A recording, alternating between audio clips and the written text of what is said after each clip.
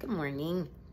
So I said that I would come back on and talk about being a granddaughter of Robert Townsend, Samuel Cooper Spy Jr. I figured I would start off with The Leadership Secrets of Hamilton. This book was given to me by my neighbor because of him knowing my bloodline. That's the one thing I would like, I think, to teach everybody in this experience or this podcast is that know your bloodlines. If you want to find out why your family has medical issues, know your bloodline. They, as you see, we'll talk about that. So it says the Founding Fathers, adoption of the Declaration of Independence, the United States Constitution, and the Bill of Rights was the most revolutionary demonstration of leadership in American political history.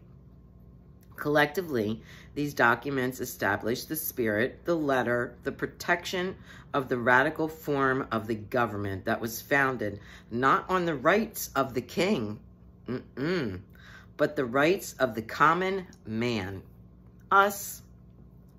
Democracy had been attempted. Knights regiments, people, this is what's going on. It had been attempted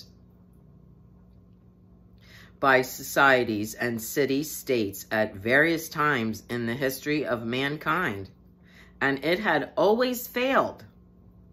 But in North America, in the late 18th century, in spite of violent resistance of the king, who ruled most powerful nation on earth, demonic government finally succeeded. Demonic? Yeah, it literally says that in here. What was the primary reason for this success? Because they fought like hell. People like my grandfather went undercover. You got to understand, he was an Englishman. His father went to Harvard. He was a he was a judge. He was the founding father of Oyster Bay, New York. You would be hung and shunned. He only hung out with Englishmen. He didn't talk to Americans. That was being an English in America. You were here, you thought you were above the American people. You had more money. You were the shizzle. Kind of like what it is today, the 1%. Know your bloodline. Know your bloodline, because most of the people that they say are of not good, the ones that are poor, doesn't mean that you're not good just because you don't have money. We had money, and we have no money no more. Our family blew it. We have it's called Raham Hall, if you want to check into the Townsend. It used to be the Townsend Homestead. Then I had a cousin back in the 1700s or 1800s that decided that he wanted to change the name. And he wanted to make it a small castle. And sick people. Depicted of Knights Regiment. You know, knights, kings, being of elite, whatever. No, what makes you a good human person or human being is being kind to everyone. So that's the insert for today. I'm not going to go long, but I'll pull some things that, like my aunt, who's a historian, that we have known about Robert Townsend, obviously, for a long time, just did not know that he was a spy, because he took it to his grave. Even our family did not know that Robert was a spy. I'll tell you real quick how I found out. I like to go flea marketing.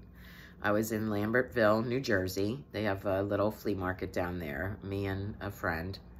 And I'm always drawn to Revolutionary era, and I had no idea why. And there was a young man walking around who was in Revolutionary attire. And so I started talking to him, and I was like, you know, are you out of Valley Forge? And he said, no, actually, I'm right down here in Delaware. We do a reenactment. And I was like, oh, that's so cool. And then, you know, I said, I just found out about my grandfather, but I don't know much about him, Robert Townsend. And he, like, stepped back. I'm going to cry. He stepped back, and he said, if you want to know about your grandfather, because we don't know about him, because he took it to his grave. He said, do you have Netflix? And I said, yeah. And he said, watch Turn. He said, you'll find everything you need to know about your family in there.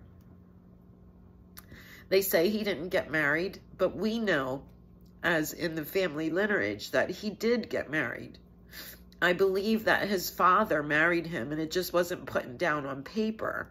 But he was married to my grandmother, and they had one son, and that would be Warren, and that's my great-grandfather. And then my grandfather was born. They only each had one son. You see how the lineages get passed down.